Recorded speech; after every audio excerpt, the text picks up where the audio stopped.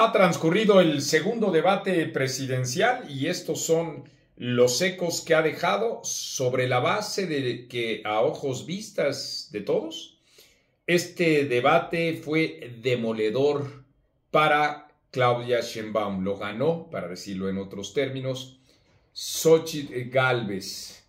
Sin lugar a dudas, supo capitalizar el deterioro enorme del gobierno y el error de la criatura del presidente de la República por salir a defenderlo y defenderlo de la peor manera posible, mostrando todo su talante autoritario y soberbio y solo apelando a la creencia de los demás, diciendo que lo que se había presentado es falso y de ninguna manera lo es.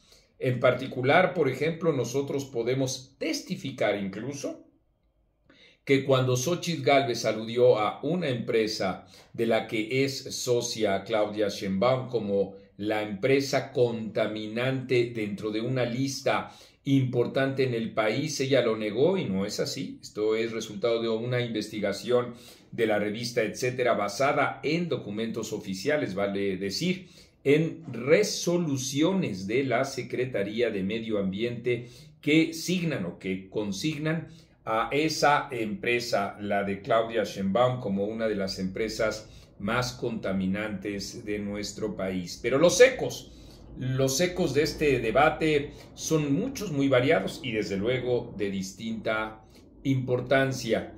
Uno de ellos es el que tiene que ver con el ridículo evidente de las redes sociales oficialistas que antes de comenzar el debate ya habían posicionado la etiqueta Claudia arrasa.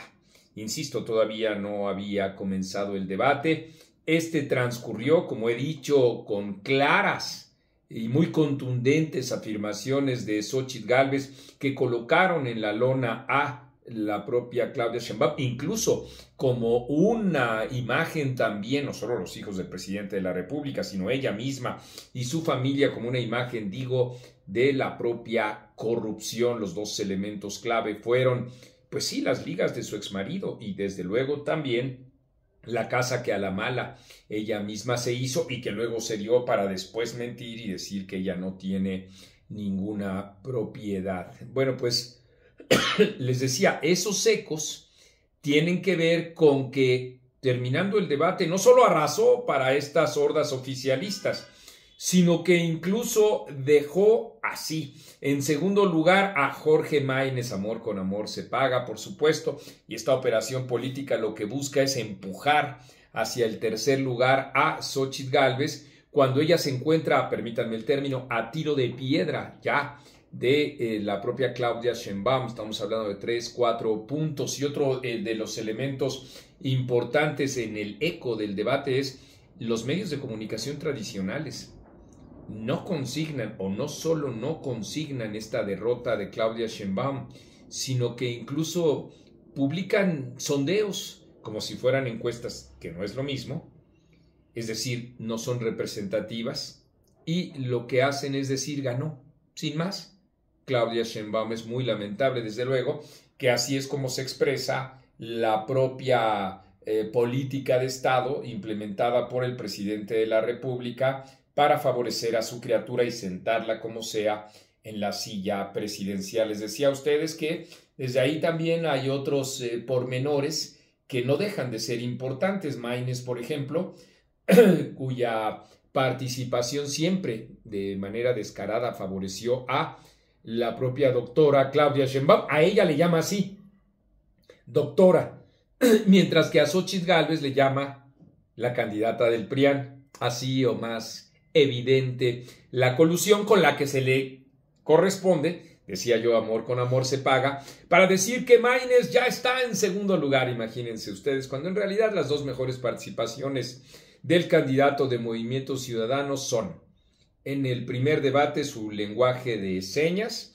y en el segundo debate el párrafo que leyó de uno escrito por uno de sus hijos. No más que los propios ataques a Xochitl Gálvez para tratar de minar ese crecimiento y jalarla de ello. Fue tan evidente y burdo que me parece que eso implica más bien un acicate para todos aquellos indecisos frente a una cosa como esa tan evidente, para votar por la candidata de la oposición. Y bueno, pues otros pormenores tienen que ver con, vieron ustedes, ¿no?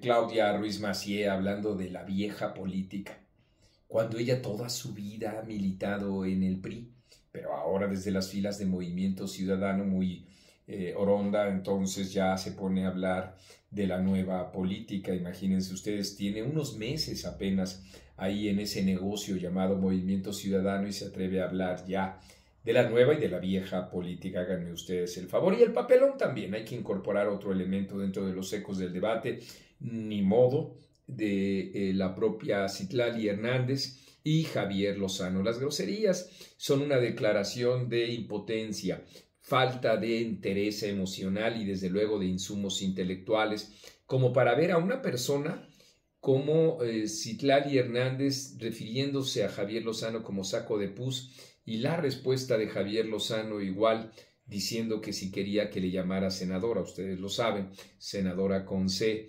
Penoso, muy penoso ese espectáculo, que lo que hace es deteriorar aún más nuestro intercambio público, y lo más penoso es que hay porras que aplauden este tipo de expresiones grotescas. Distinto es la intensidad del debate, por supuesto, como lo que hizo o lo que vimos también con Roberto Gil, ¿no? Cuando le propinó toda una serie de argumentos a Arturo Saldívar, pues sí, como eso, como un fascineroso, como un propagandista que cobra mucho dinero con cargo al erario, y que, bueno, pues sí, como un militante vocero, pues lo que está haciendo el propio Arturo Saldívar es propaganda y grotescas genuflexiones que tampoco nos llevan o nos conducen a ningún lado. Esas son algunas de las expresiones que se han venido dando.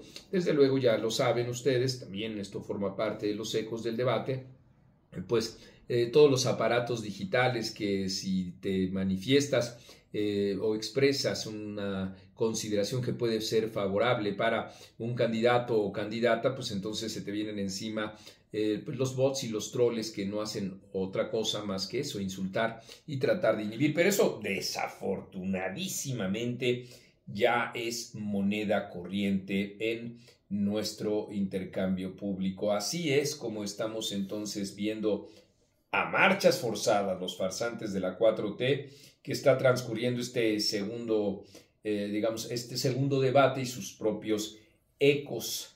Desde nuestro punto de vista, en el post-debate también lo está ganando en estos momentos Xóchitl Gálvez.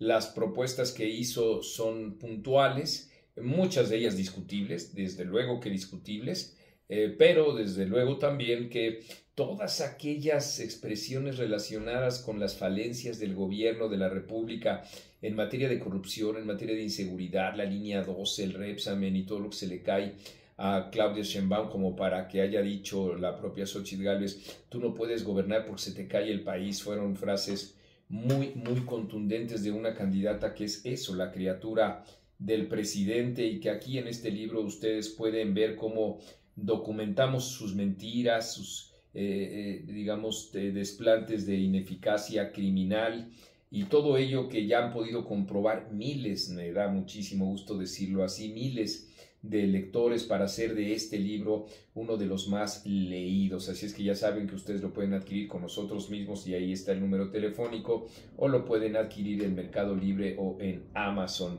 Nosotros pues los enviamos de inmediato también una vez que ustedes hagan sus propios pedidos. También les agradecemos mucho la enorme acogida que nos dieron tanto para presenciar el debate desde nuestro canal como para presenciar el análisis del debate que Emiliano Levario, Saad y un servidor hicieron del mismo, sin falsa modestia, fijando los parámetros que ahora mismo ya están en moneda corriente en nuestro intercambio público, porque pues ahí fresquecitos, terminando el debate, salimos y expresamos nuestra propia opinión. También les agradezco en todo lo que vale y vale mucho, pues todas sus contribuciones económicas, las que hacen aquí abajo a esta cuenta, porque pues en efecto eso es lo que permite a medios de comunicación independientes como etcétera mantenerse en la crítica al gobierno federal, en la crítica a su candidata oficialista. Aquí estamos